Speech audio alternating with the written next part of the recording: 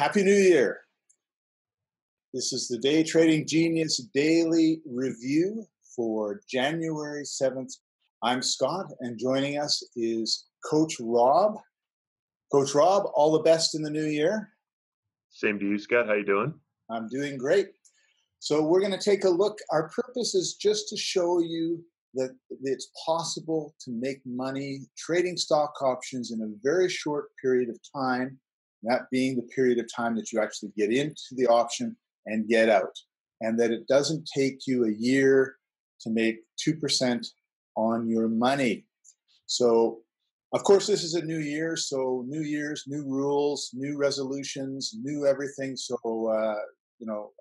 no longer is possible to make any money in stock options. Is that correct, Coach Rob? Oh, no, that'll never be correct, brother. There's always opportunities, and we have the 7th of January. Want to jump right into that? Yes. Let's take a look at the 7th of January. All right, outstanding.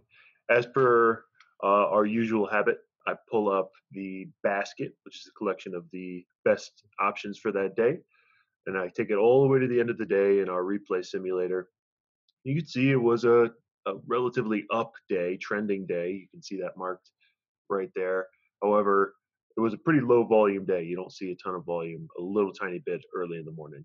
So there were not too many opportunities, but there's still potential for profit in situations like this. So I'd like to target Netflix, and I'm going to bring away the basket, and we'll get Netflix on a call, which is when you're essentially making money on the stock price going up. So we'll zoom it back to about the 10 o'clock hour and stand by. Okay.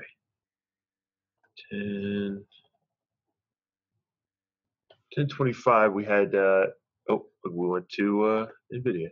So Netflix is starting to build here. It's breaking out of the risk zone, and you could see it's a green move. It's way above opening price, and you could see some pertinent intel right here, right on the screen for you. 20-day break above. That means Netflix. I don't even need to look at timescales. I know that Netflix is on an uptrend over the last 20 days. So this is a good opportunity to buy. We're starting to get signal in the background. We're not quite there with K-band, but we'll call that good right there. We'll buy a call.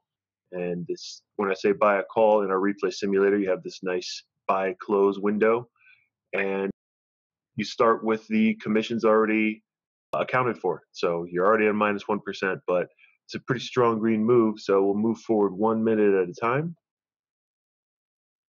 And we're breaking even already, just 1 minute into it. And that signal's still coming on, and we've got K-band joining signal.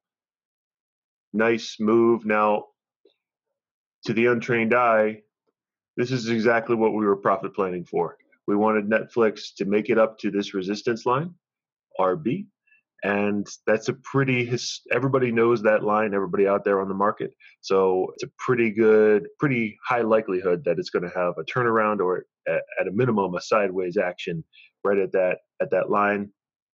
So this is a good time to take your profits and run, and we'll exit that trade with a 9% gain in just 4 minutes. Beautiful, beautiful. So the RB line is a resistance line where it's just basically a place that tells us be aware that something could be happening that is a change on what happened just before.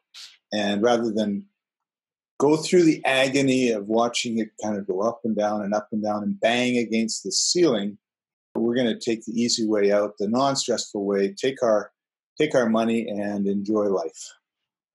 Exactly. It's exactly what we're planning for. And when prices encounter resistance or support lines like that, it's really just a matter of risk management.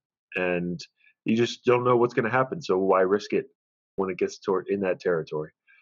Excellent. Was there another trade you wanted to take a look at for the 7th? Absolutely. It's just a little bit, about an hour later. Check out Alibaba. And I'll move our nice GTFO timer for Netflix was going off. All right, so Alibaba around the 11:30, 11:45. Let's see. It was another call, and starting to build on a green trend. But again, let me take the trade summary out of the way. We had that resistance line that we were cognizant of, but it's kind of, if you just look at the pattern of Baba over the last 10 minutes or so, it was kind of on the fence. It wasn't deciding whether it was going to break above or below that RA line. And this is what we were talking about in the last trade, right? Not that we know that that's exactly what happened. Sometimes it doesn't, but you can see how it broke the line, it went below it broke it, it went below it.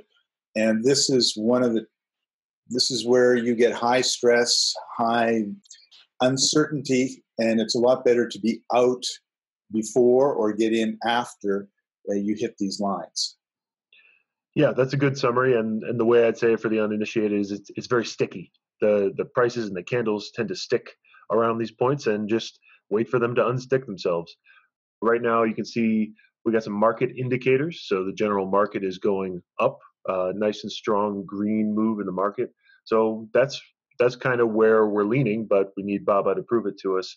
So this is about the time that you'd want to be getting in there, because it's declared through that second candle that, and the K band coming on, that we're pretty much, we got our move, we're moving green.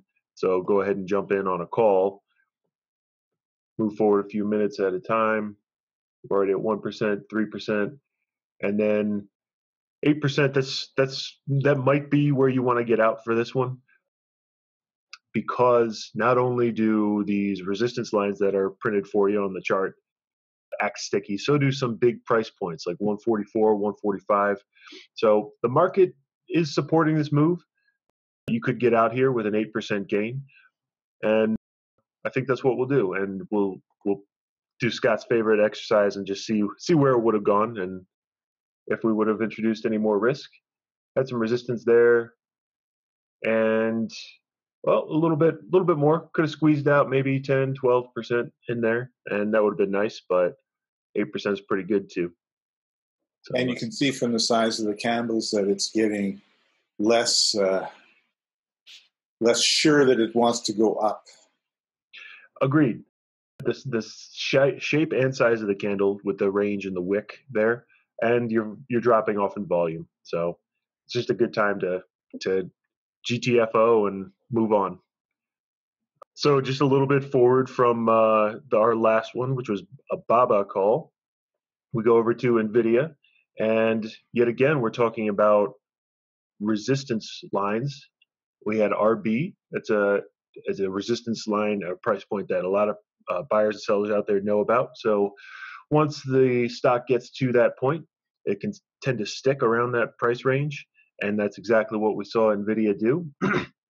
But now we're getting some breakouts, some break above that RB line, and good conditions for entry around this time. Let's go ahead and buy a call. It's a little low volume moment. We would like more volume, but take what you can get on a day like this that we covered in the basket. And just a few seconds later, you've got nice higher highs. We're still kind of early in the trend, and we're getting some volume support. If you see right here on that little purple histogram poking its head out, that's excessive volume. So that should keep us in the trade for at least a couple minutes, and we'll see where this guy actually goes to. And we'll bring a buy sell back up. So right there in the first couple minutes, we've got an 11% gain, which is worth taking. And I think we'll close that out and be happy with 11% in just 4 minutes. Nice. Yeah, a lot better than putting it into the bank, that's for sure. Yeah, absolutely. Awesome. So let's take a look at the 3 trades that we did on January 7th. All right there. So 4 minutes, we had Netflix, 9%. Baba in 4 minutes was just under 8%. And Nevada in 5 minutes was 11.1%. So a pretty good day's work. Yeah, for those 3, absolutely. And relatively easy to sniff out if you just pay attention to those resistance lines. And I think that's probably the coach's tip for the day is just wait for that stock ticker to declare its direction around those resistance lines. So you're saying not like at the horse races where you're saying, come on, baby, 2 No more rooting. points. That's right. No rooting. You just wait for it to tell you. Wait for the obvious ones. Awesome. Thank you, Coach Rob. Appreciate you sharing this information with everybody. And thanks for joining us. This has been the Day Trader Genius Daily Review for January 7th, 2019. I look forward to seeing you on our next show. Our purpose is to show you that there's opportunity in the market. The risk of making the money is a lot less than the risk of not bothering to get in and learn these techniques, these tools, and get the coaching that'll take you to the next level in your trading. See you next time, everybody. Bye-bye.